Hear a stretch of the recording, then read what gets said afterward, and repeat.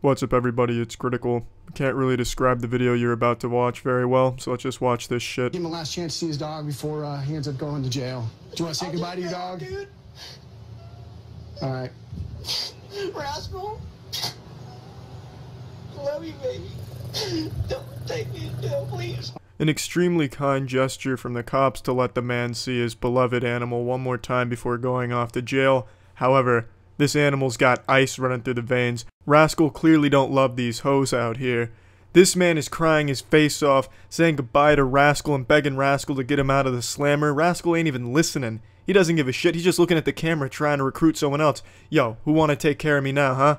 This pussy's going. I need someone else.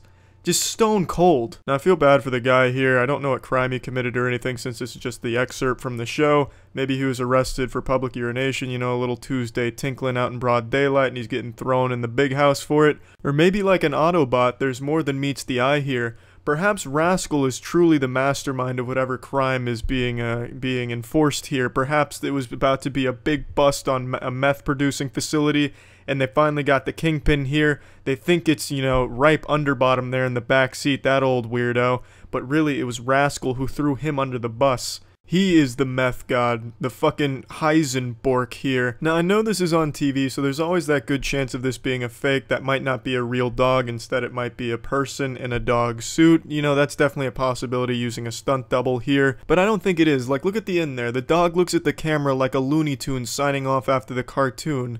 It's bad acting. It's like he's learned nothing from Air Bud. You don't look right at the camera. This is an untrained actor here. I think this might be a real dog.